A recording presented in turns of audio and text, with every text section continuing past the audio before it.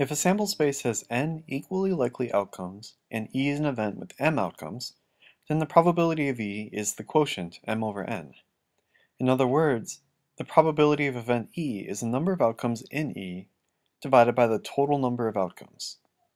We're going to use this in a couple of different ways. Here are two. This is a four-sided die. You can see it's shaped like a pyramid. It's got four sides. And when you roll the die, the number that comes up on the bottom is the number that you rolled. So we're going to roll two dice, and we want to find out what's the probability that the sum of the two dice is 6.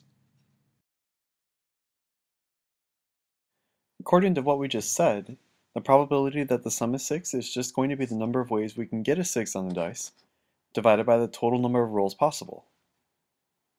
There are 3 ways you can add the dice up to get 6, and there are 16 total rolls, so the probability that the sum is going to be 6 is going to be 3 out of 16.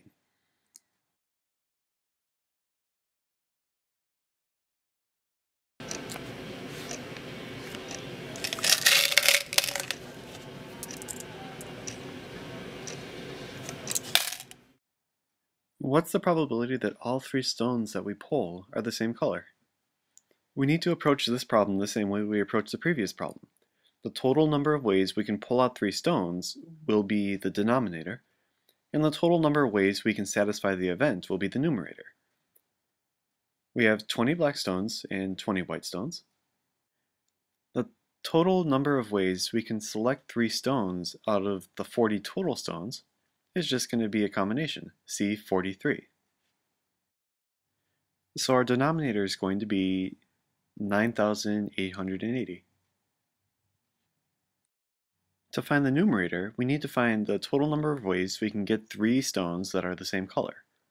There are 2 different ways we can do this. We can take 3 black stones, which will be the combination C23. If you calculate this, this is 1,140.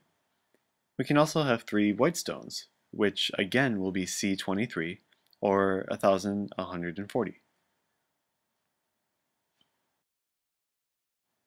The numerator then is going to be these 2 combined together. It'll be 1,140 plus 1,140, or 2,280.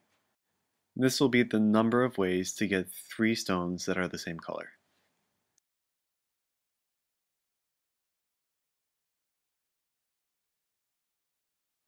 The probability then is going to be the number of ways we can satisfy the event, or 2,280, divided by the total number of ways we can get a sample, which is 9,880.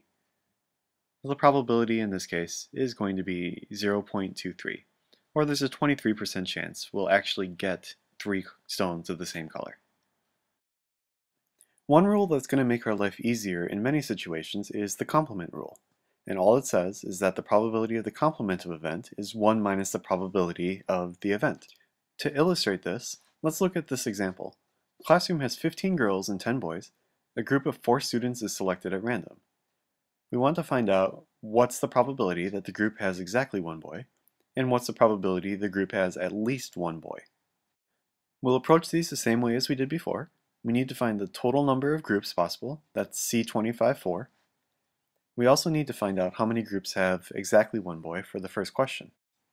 To calculate that, we choose the 1 boy, C10-1, and we choose the 3 girls, C15-3. So the probability is just going to be the quotient of these 2 numbers, or about 36%. To find out how many groups have at least 1 boy, we could have exactly 1, or exactly 2, or exactly 3, or exactly 4. And in all these cases, we would have to compute a separate probability. It's going to be much easier to look at the complement. The complement of at least 1 would be fewer than 1, which means we want no boys at all and only girls. The number of groups that only have girls is going to be C15-4. The probability that we're going to have exactly 4 girls is going to be the quotient then, or about 11%. That means the probability of at least 1 boy, which is the complement, is 1 minus that probability, or 0.8921, about 89%.